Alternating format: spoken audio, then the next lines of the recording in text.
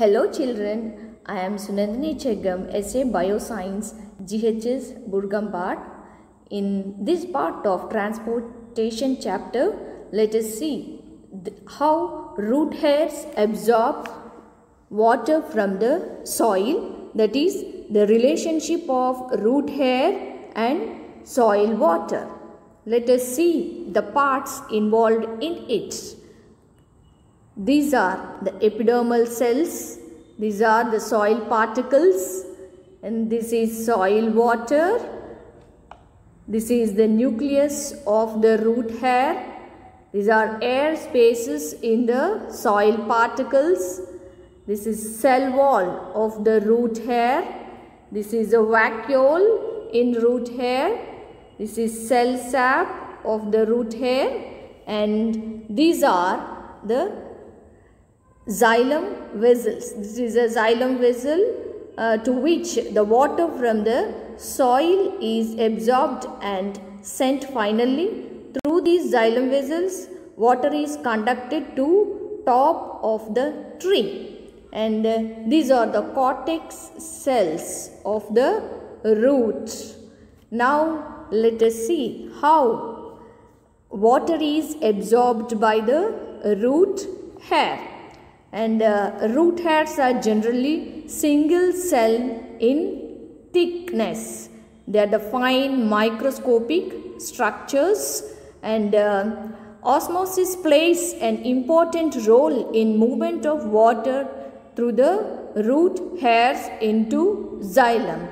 Osmosis means movement of solvent particles from low concentration to high concentration through the plasma membrane, and plasma membrane is a semi-permeable membrane.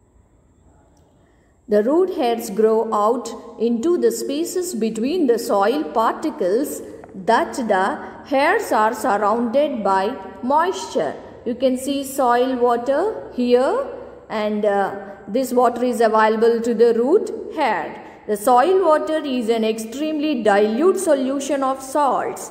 The soil water concentration is more dilute than that of the cell sap in the root hair. Therefore, water will pass into the vacuole of the root hair by osmosis. So here water passes. The entry of water dilutes the contents of the root hair vacuole so that it becomes more dilute than its neighboring cell. So water passes into the neighboring cell, which in turn becomes diluted. Finally, water enters the xylem vessels. So from here it enters into the xylem vessels. As there are vast number of root hairs and root cells involved, a pressure in the xylem vessels develops which forces the water upwards.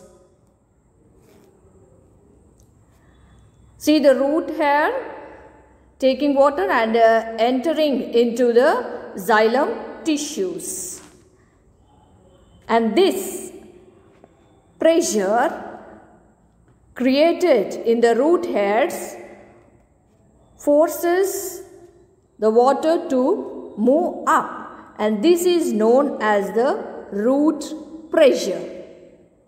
This is called root pressure, and it helps in movement of